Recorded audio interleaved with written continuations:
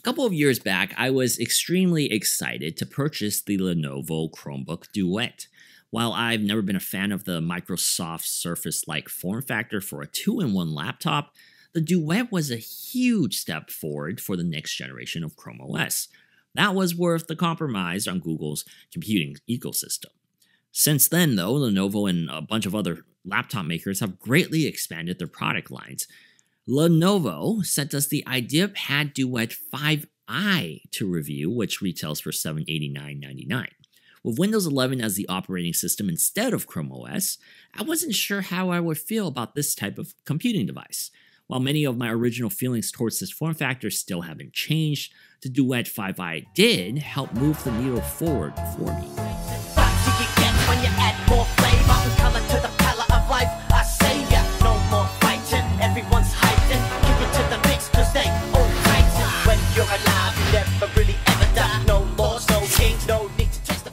We'll start off with the basics. The I in the Duet 5i stands for Intel, as the PC giant uses a 12th gen Intel Core i3 processor to handle the workload. The lowest configuration we have comes with 8GB of RAM and 128GB of SSD. I actually have had pretty good experiences with this type of chipset in the past. Based on specs alone, one could assign this Windows device into the lower mid-range category. Of course, this isn't just any ordinary clamshell laptop though. Somebody looking at the Duet 5i as a contender for their personal device is doing so because of this versatile form factor. Included with the purchase comes an attachable backlit folio keyboard that magnetically attaches to the tablet. That's a classic 2-in-1 structure, as the Duet 5i instantly becomes a tablet the second it detaches from the keyboard. While we're on the subject of the keyboard, it isn't always a given that a included keyboard is actually good. The one here is good. I'm impressed with the level of quality Lenovo gives as an included keyboard. It comes in only a stone blue color that matches the cool shimmering body on the tablet. The mixture of plastic and cloth actually works pretty well together. The plastic body on both the Duet 5i and the Folio keyboard feels well built and exudes as much of a premium feel as plastic possibly can. There's considerable heft behind the combined 2.6 pounds of electronics built in here. I feel as if the laptop is quite sturdy to transport around, and the Folio keyboard acts as a good case to protect the tablet. It's nice to have a durable daily computing device you don't have to worry about damaging without a case. As for the layout of the Folio keyboard, the keys are concise while still well spaced apart. It was a comfortable typing experience for my fingers to float from one key to another. There's a very shallow input with the keyboard that recoils just enough to not feel too hollow. I personally had no problems typing on here. However, it also wasn't anything too uniquely satisfying either. As with many laptop situations, the trackpad experience seems to usually match that level of quality that the keyboard also provides. There's a decent-sized rectangular trackpad that is responsive and feels satisfactory to operate. I don't really have anything negative to say about both the keyboard and the trackpad. They do a good job while feigning a sense of quality. What I don't like about the Folio keyboard is the strip in which the magnetic connector resides on. It sits on a thin panel of plastic that is propped up by a narrow residue of cloth that extends off the keyboard body. While the cloth material does feel durable with tight intertwined sewing, this dangling flap always gives me anxiety. I understand the design language and why this section needs to be flexible in order for the keyboard to lay flat on the surface, but I'm just not a fan of this type of look. Interestingly enough, though, the tablet doesn't need to actually be connected to the keyboard magnetically for the keyboard to function. It can be used with Bluetooth. You can simply prop the tablet up with its built-in body stand and set the keyboard inches away for more of a comfortable viewing experience. I find that very neat and actually more comfortable to have with that Nintendo Switch type of portable experience. The kickstand on the body is superb. Once again, I'm not a huge fan of these built-in bodies with kickstands, but I can't deny that there is a superb quality behind the design of the Duet 5i's hinge. Mechanically, it pushes and pulls in a very smooth manner. There's some sort of resistance to the motion that adds support to the base. Some of the 2-in-1s that I've used in the past were either way too loose or way too stiff. The Duet 5i has perfected this to a T. The stand also offers a pretty decent range of flexibility in which it props up the tablet. It can rest the tablet anywhere between 120 to 150-degree positions. As I spent more time with the Duet 5i and the various ways you can actually use this type of tablet laptop, I found myself understanding why there is a market that has materialized years removed from the first Surface.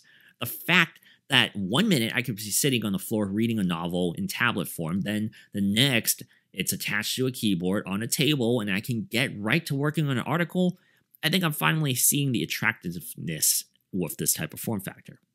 The i3 CPU has just enough strength to get tasks flowing in an enjoyable manner. None of the applications that I use on a daily basis were unusable here. Devices like the Duet 5i are meant to provide both personal enjoyment and business performance. It handled the work suite things just fine, but the entertainment aspect just kind of barely squeaked by. Without a dedicated graphics card and only 8 GB of RAM, gaming definitely isn't a suitable option when considering this as an only laptop. I could still run Rise of the Tomb Raider at 1080p with the lowest settings, but it certainly wasn't the most enjoyable that game can be played while playing it on here. While Lara Croft makes every system look much better than it actually performs, the benchmarks gave it an average of about 20 frames per second. If you really wanted to play some games on here like a Tomb Raider, I guess it is somewhat playable, but probably not the best idea to buy it to play games. Lenovo does compensate by providing us with a magnificent viewing experience. The Duet 5i has a 12.3-inch LCD display that possesses a resolution of 2560 by 1600p. That's a sharp Quad HD screen at a 16 by 10 aspect ratio that has great viewing angles. It's important for the Duet 5i to be able to provide nice pictures from all angles, as a tablet often has to serve as a media sharing experience. Since it does have the ability to also be tinkered into different angles with the stand, I feel like Lenovo actually did a good job here. The colors are also nice and vivid. If you have a good landscape wallpaper and the tablet is just lying on a table, it does catch the attention of the eye. The touchscreen aspect of the display is also a benefit to have on a laptop device. My own biases aside, Windows on a display of this size is much more manageable from a touch standpoint than it was on the early days of the Surfaces. I actually found myself able to just navigate Windows in full desktop mode with just my finger, and it wasn't a chore. I've never been a fan of tablet mode on Windows devices, so this was a welcome surprise for me. The longer aspect ratio, however, is a bit awkward to hold as a tablet in portrait mode. A lot of tablet makers have gravitated more towards the squarish body shape as it is easier to hold for visual consumption. The 16 by 10 aspect ratio does make this a great look, though, for movies and games. The dual speakers are also a big contributor to the media enjoyment portion. They project and fill a room nicely without being distorted at high levels. It's a warm sound that has media-based distinction. I like the sound coming out of here.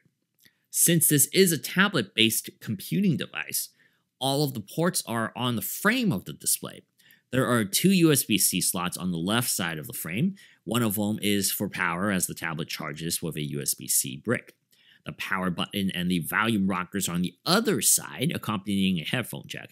That's not a lot of ports, but you can also use dongles to expand accessories for more intensive work purposes. The top of the frame is where the device's air vents reside. It's all dedicated for that. It stretches all the way across the top of the frame. The fan turns on pretty frequently and is noticeable even when idling. It's not the worst I've heard from a device of this nature, but I'm also a bit spoiled by fanless tablets.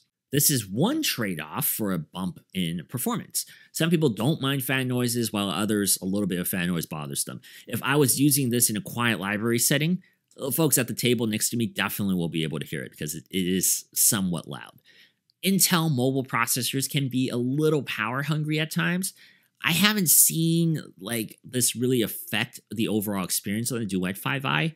It can pull off about an average of 9 hours off a single charge. Of course, that varies depending on how I was using the device, but in general, I would say it has decent battery life that can handle a professional workday. Speaking of a workday, one beneficial thing to consider is that Lenovo gives us 2 cameras on this tablet. Unlike clamshell laptops with only an inner webcam, Duet 5i actually has a similar layout to a smartphone. on top of having that 5 megapixel webcam on the display bezel, there's also a 5 megapixel rear camera on the back panel. That's nice to have for people who actually do swapping between a selfie shot to a landscape view shot doing a web meeting on the field. This probably won't matter to a lot of normal laptop users, but I do surmise that some people looking to buy a 2-in-1 laptop actually do look at finding one that has the ability to present in this manner. For someone like me who isn't a fan of this form factor, I actually think the Duet 5i is a pretty darn good computing device. It does the tablet thing pretty well, while providing enough oomph inside to be taken seriously as a work device. I don't have much to dislike here. At this point, the only thing that's truly holding me back from actually embracing one of these 2-in-1s is the processing and graphical power for gaming and video editing. When I'm able to just plop a beautiful display onto a table and have a keyboard sitting on my lap to play MMORPGs or edit a video efficiently, that's the ultimate form of versatility that I can see myself being spoiled by. Once again, I'm Alex from the Sypnotix. Thank you guys so much for watching this video. Let me know what you guys think of a computer like the Duet 5i. Do you like clamshells or do you like these 2-in-1s? Which one do you think is more beneficial? And I will see you guys in the next video. Well, look at that. You made it to the end of the video. Be sure to subscribe, follow us at all our social media links, and also definitely check out our website, sypnotix.com. You won't regret it.